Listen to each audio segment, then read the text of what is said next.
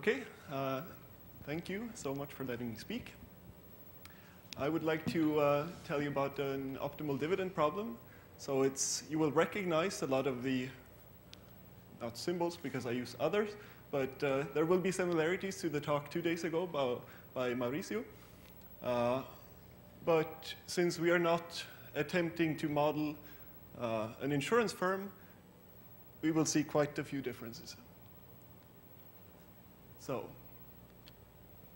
what we want to do, the general idea, is that we have a cash flow, flow of revenue or profit, and we want to know how to value it. In this case, we value it under a liquidity constraint, and the interpretation of that is that we have a firm with a certain amount of cash, and we see how much dividends can we get out of this firm with this cash flow. This is in contrast to real options, where you would then be unconstrained. You can incur losses, and you only look at the optimal entry and/or exit time. I will mention that briefly later because it's useful for a proof. So we have a cash flow rate.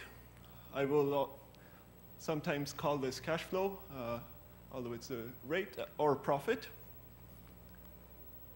We pay out dividends, and they are, L denotes the cumulative dividends. And since dividends are positive, we want it to be non-decreasing.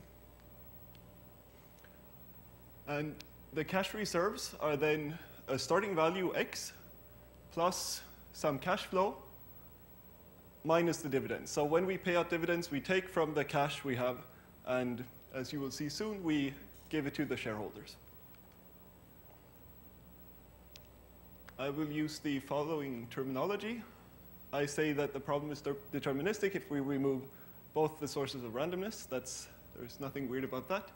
I will call it semi-deterministic if we have only one of the sources of randomness. We study these problems because we can say more about them. So we want to look at the total discounted dividends paid out, and we think of that as the firm value. And we want to optimize this over all possible dividend policies. And the constraint comes in here through the theta, which we call the bankruptcy time, time of ruin in the previous talk. And it just says that when your cash level reaches 0, you're out of the game. So I'll start with the deterministic case because many of the properties show up there, and it's much, much easier. So we split it into two cases. Mu is either positive or negative. If it's positive, it will stay positive. So because of the dynamics, let me just show that again. So it's an Ornstein-Uhlenbeck process. I forgot to mention that. The technical results mostly just use some kind of estimate on the first and second moments. So we could use something else, but we will use Ornstein-Uhlenbeck.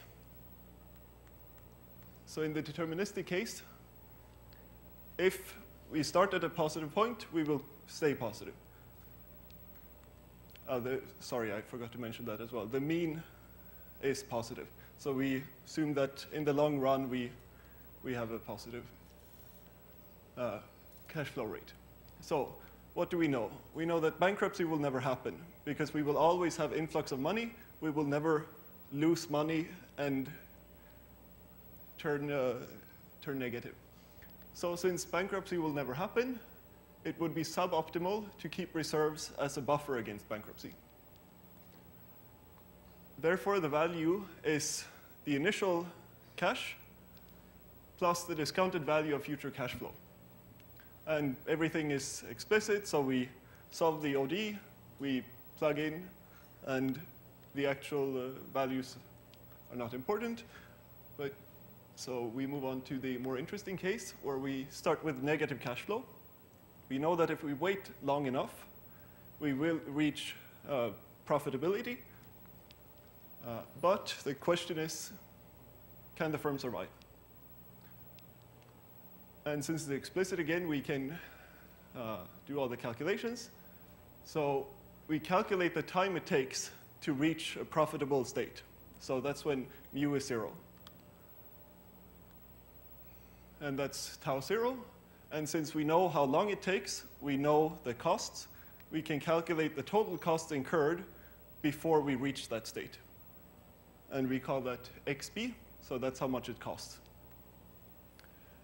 So if our starting cash is lower than xb, there is no point, because we will, before we are profitable, we will go bankrupt. So then there is no point waiting. We pay out everything we have. Take the money and run, or a voluntary liquidation. However, if it's not, we can wait. We get whatever value we have when mu is 0. So you see that here. That's the value we have if we have waited. We pay out the difference between x and xb. If we have xb, we're sure to survive, and then we wait for better times. So we have the value function. But let's look at a figure. I think it describes it better. So on the horizontal axis, you have the initial cash flow rate. On the vertical axis, you have the initial cash level. And the solid line describes xb, so how much cash is needed at the starting point to survive until better times. And the dashed line is the today's value of the cash flow if we wait. And the important thing to note is that they intersect here in this point, or they cross even. So that means that on the left side of mu min, it's the value we would get if we wait is lower than what we would have to pay during the time we wait. So below this point, the value function is identically x for any cash level. So you pay out everything directly.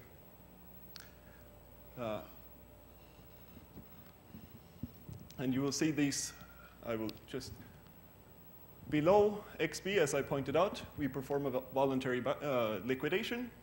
Above, we pay out dividends, so we reach xb. So let's go to the stochastic case. So this is the only attempt at a proof sketch I will try to fit into this talk. We have also in the stochastic case, we have a level behaving like mu min. In the deterministic case, we call it mu star. Below this level, the value function is identically x. And that means that below this level, regardless of how much cash you start with, it is optimal to just exit.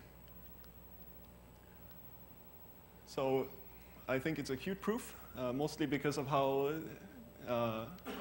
they do it in the economics literature. So the value function, we can bound it by this expression. And this is just integration by parts. But what's interesting about it is that this thing, it's an optimal stopping problem. And in the economics literature, you would see it mentioned as it's a real option. And that's the unconstrained version of this problem. So that's the value of the cash flow if you have no cash constraints. So in economics literature, they would write that this one is smaller than this one without mention, but it's simple to do the math, but I haven't seen it in from them. Anyway, so to this one, it's easy to find actually a polynomial supersolution which attains the value 0. And since it attains the value 0 for some nu, there is a point where the value function is smaller than or equal to x, but the value function will always be bigger than or equal to x because we can always pay out everything we have. So we know that there is a point where the value function is x, and by monotonicity in mu, we know that it's true for all levels below. So that's just the cute proof. So what do we know about this more generally? So we know that there exists an optimal policy. The value function is continuous, which in turn gives us dynamic programming.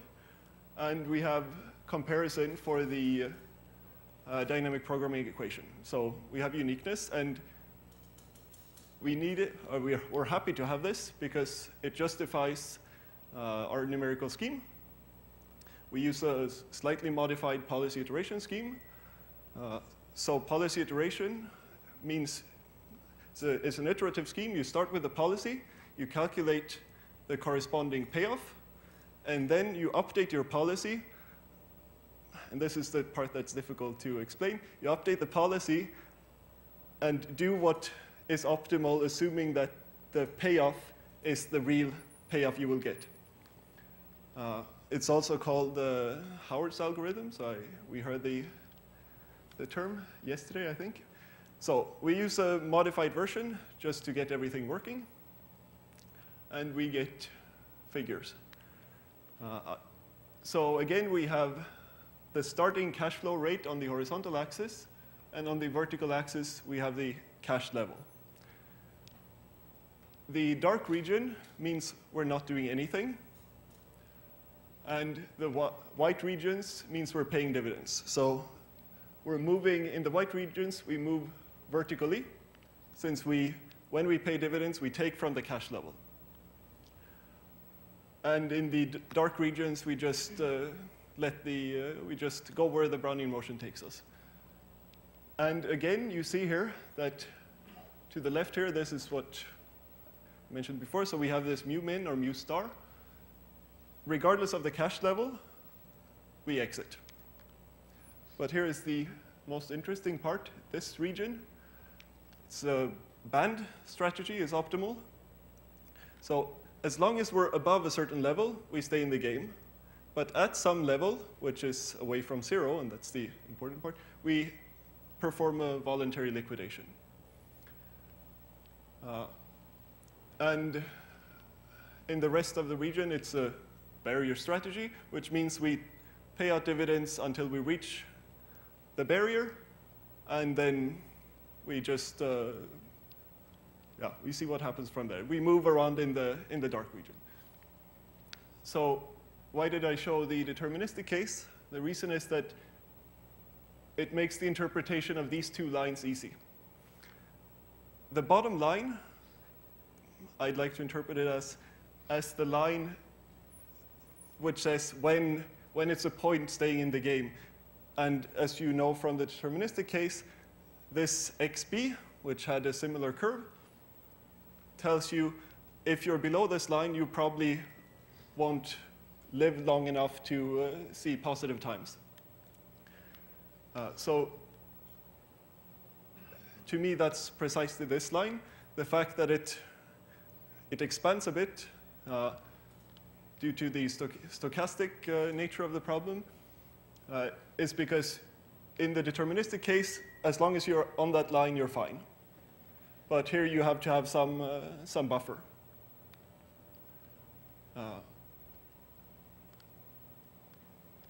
And I would also like to say that most of the characteristics of these figures are the same, regardless of reasonable parameters. Also, when we look at the semi-deterministic problems, they're pretty much the same if all parameters, aside from the Brownian motion volatilities, if they're turned on and off to get the semi-deterministic or the fully stochastic problem, I wouldn't, without really comparing them side by side, be able to tell the difference. So you really see this kind of behavior regardless of the problem. And can also extend this to allow some kind of debt. The general structure stays the same. This line will, of course, follow will be shifted a bit away from the bankruptcy place, but the rest stays the same. You change parameters, you might lose the decreasing property of this one, but that's about it in terms of general characteristics. And the main annoying thing about the problem, I don't think you can see it here, I can't, but we have non-concavity in both variables in this band region. So, which makes it harder than we hoped to study. So, thank you for listening.